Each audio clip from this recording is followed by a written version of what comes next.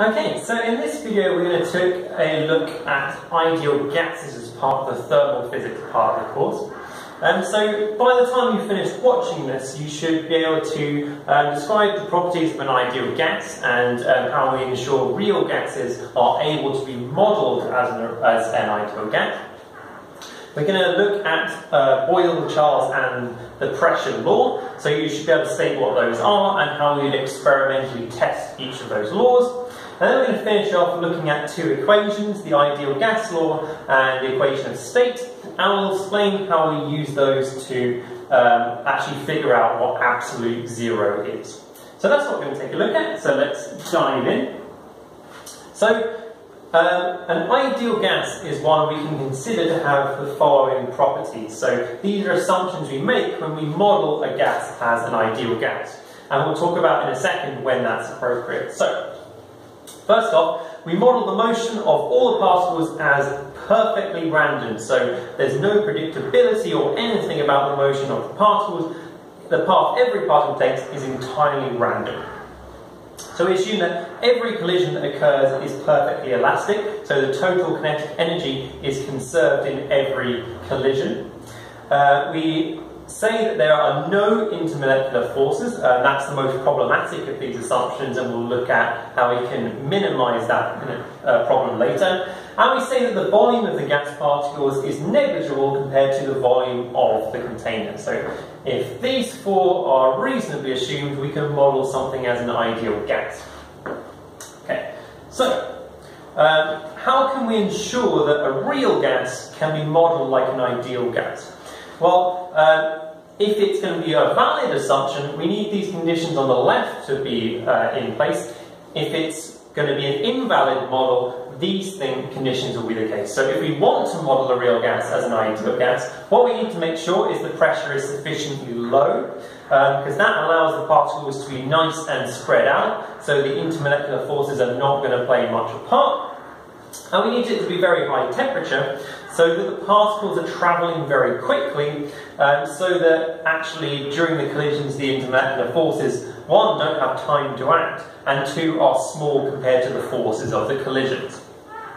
However, the ideal gas model will not work if we have high pressure, so we have all the particles packed close together, or the particles are travelling really slowly, so actually the intermolecular force is now significant. So for these ones, we can't model gases as real gases as ideal ones. If we have these conditions, we can, and so these are the ones we're going to be interested in. Okay, so let's first look at Boyle's law. So we've got a nice picture of Robert Boyle here. You may or may not be able to see the massive hair, which seems to be the trend of him and Isaac Newton and all those guys back in the day. If you can't see this, just Google it and you'll see what I'm talking about. So his law states that for an ideal gas, the pressure times the volume should be equal to a constant if the temperature stays the same, and that is a big if. So constant temperature, what that means is pressure and volume are inversely proportional to one another, is another way of expressing the same thing. So who is this guy? Well, he's originally from Ireland, and he's considered the founder of modern chemistry and one of the pioneers of the scientific method. So the method by which we make a hypothesis, we design an experiment to test it and try and prove our hypothesis wrong, and then if we can't, maybe it will be accepted. That's kind of the method, and he's one of the pioneers of this model. So, pretty awesome guy. Do Google him if you want to know more about him and his other experiments and that kind of thing. So that's Boyle's law. So how can we actually test whether this law is valid or not? Well, what we need is some equipment like this. So we have a syringe or a piston here in which essentially it's sealed. So we've got a fixed mass of gas sealed inside this container. And we've got a plunger which would allow us to vary the volume of this, and we have some gauges to measure the pressure and the temperature. So what you do is you push down this piston or plunger here, and that would change the volume, and you would have a look at your pressure gauge to see at your new volume what is the pressure, and you'd make sure your temperature gauge still said the same value, so we kept temperature the same. That is the idea behind testing his model. And what you do is you plot a graph of pressure against 1 over volume. Why? Well, Boyle's law said pressure and volume are inversely proportional, and another way of expressing that is that pressure is directly proportional to 1 over volume. So if his law is correct, when we plot pressure against 1 over volume, we should get a straight line graph passing through the origin, so it's a directly proportional relationship, and if we do, that gives us one piece of evidence that maybe this law is correct. That's not conclusive to prove it by any means, but it's just one piece of evidence that goes, yeah, this seems like it might be okay. Alright, so that's Boyle's law. So the question you might ask at this point is, well, you know, where does his hypothesis even come from? Like, why did he say that these two things are directly proportional? Well, you don't actually need to know that to go about testing the relationship between variables. What we can do is use logarithms as our help to actually find these relationships. So what we're going to say is essentially pressure can be calculated from volume using some numbers. So we've got a constant k in front, and we've got some power that we don't know, so I've called it b there. You can pick any letters you like, still works. So if you take the log of both sides, it doesn't matter what base logarithm you use, as long as you use the same on both sides. Then we're going to use our logarithm rules here, so you should know that the log of k times v to the b is the same as log k plus log v to the b. And you should know that log v to the power of b is equal to b log v there. So we end up with this expression here at the bottom, which is a straight line graph if you plot the right things on the right axis. So we're going to make log p our y, so you can see that here, and we're going to make log v our x, so you can see that here. So that must mean b is m, so our gradient is going to be b here, and log k must be our c, so that our y-intercept should be log k.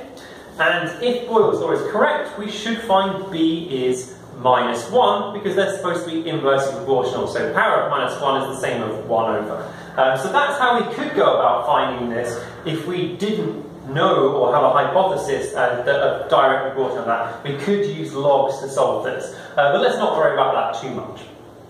Okay, so that's Boyle's law. So now we're going to move on and look at some of the other laws that were hypothesized and tested about the behavior of gases. Okay, so next we're going to look at Charles' law. This is Charles over here.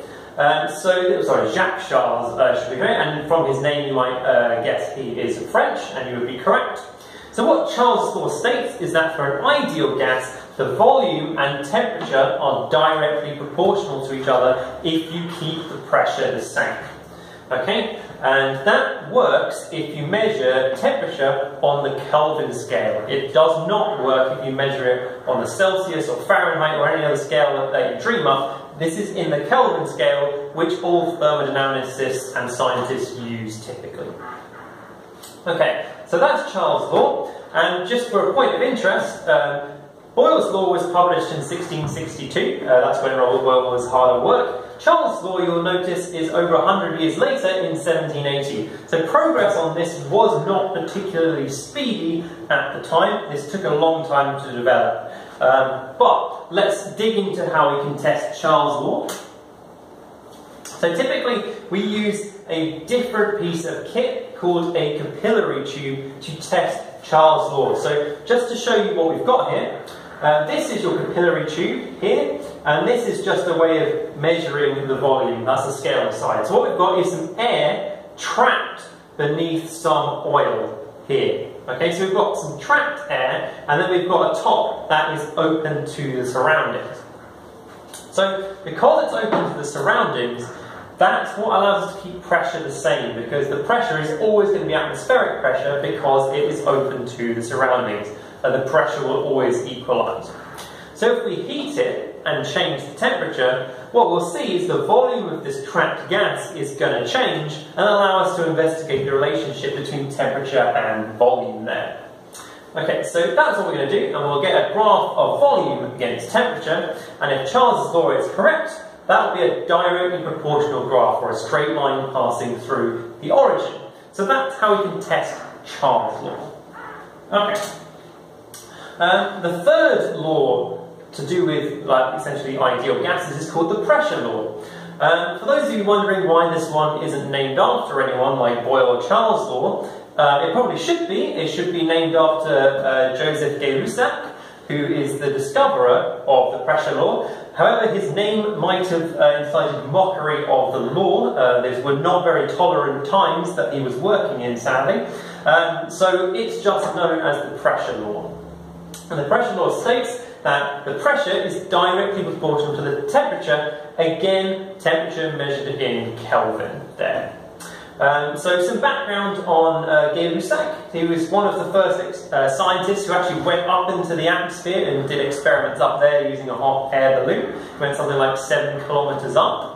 And he's also discovered iodine, the element, and invented the modern pipette and burette. So a fairly multi-skilled guy, and basically all of you chemists out there use his equipment a lot. It's a slightly different piece of kit to do this experiment. What we've got is a sealed container, and what that means is we've trapped the fixed mass again inside the container, but its volume cannot change.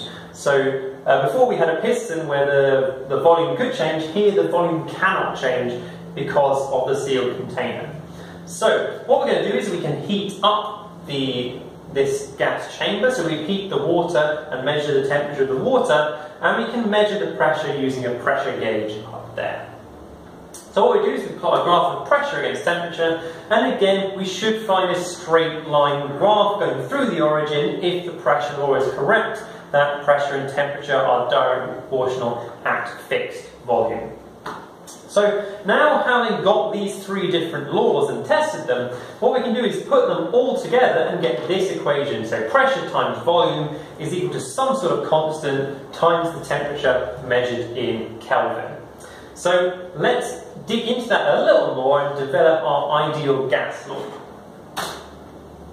Okay, so this is where we just finished the last slide, PV equals KT. So with some more testing, what they discovered is this K, the constant, was equal to the number of moles, this little n, times a molar gas constant, just a fixed number, 8.31. So what is a mole? A mole is a certain number of atoms or moles of a substance. More specifically, it is 6.023 times 10 to the 23 atoms or molecules of a substance, which is often called Avogadro's number after a scientist who did a lot of research in this field.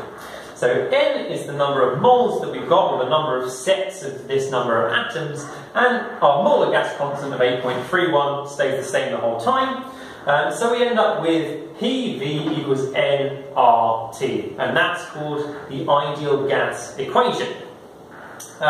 So that's our ideal gas equation. The other equation you'll come across a lot in this topic is called the equation of state, which is very closely related to the ideal gas equation. So all we're going to do is just a little bit of mathematical jiggery-pokery. So all we're going to do is we're going to multiply n by Avogadro's number, because that, in this whole term in brackets, is now just going to be the number of atoms of your substance, because you've done the number of moles times Avogadro's number. Okay?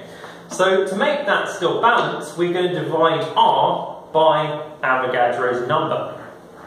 So this is called another kind of constant. So R over Avogadro's number is known as the Boltzmann constant, and that will be in your formula book, and you can look up what that is. And this big N is the number of atoms or number of molecules of a substance that you're dealing with.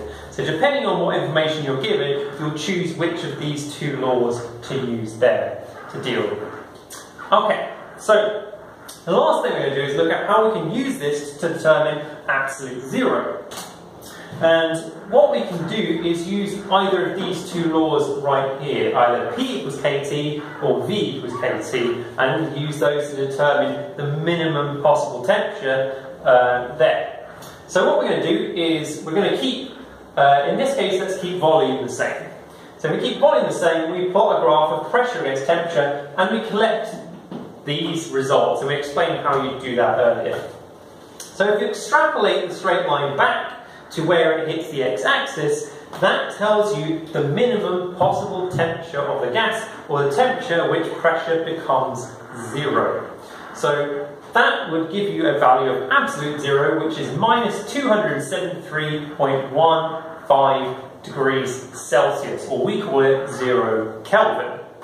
Okay, so what is this absolute zero? Well, it's the temperature at which the kinetic energy of the particles is minimized, and actually the potential energy is also minimized at this point. So that's absolute zero, and it's impossible to go lower than absolute zero. It's the minimum possible temperature you can achieve, and it's not zero energy, I would note, it's the minimum energy. They're still slightly vibrating at this point, but it's the minimum energy there. So those of you sitting there thinking, well, couldn't we have just kept pressure the same and done that with volume and temperature? Yes, absolutely you can, and that would come out exactly the same. You just have volume there, and you go through the same method, and that will be totally fine. But that's how we can work out what absolute zero is, and this is where this value can come from. Okay, so that concludes what I'm going to look at in this video. So let's just check what you should know at this point. So you should be able to tell me what an ideal gas is, the properties that make an ideal gas, and how we make a real gas behave like an ideal gas. You should be able to tell me what the 3 different laws of gases are, and how we can test whether those equations or laws are valid. And you should be able to state what the ideal gas law is, and the equation of state is, and use the ideal gas law to determine absolute zero by keeping either pressure or volume constant. So that's what you should be able to do. If you have any questions at this point, please do feel free to comment, and I would be happy to get back to you to see if I can answer your questions. But thank you very much for taking the time to watch this video.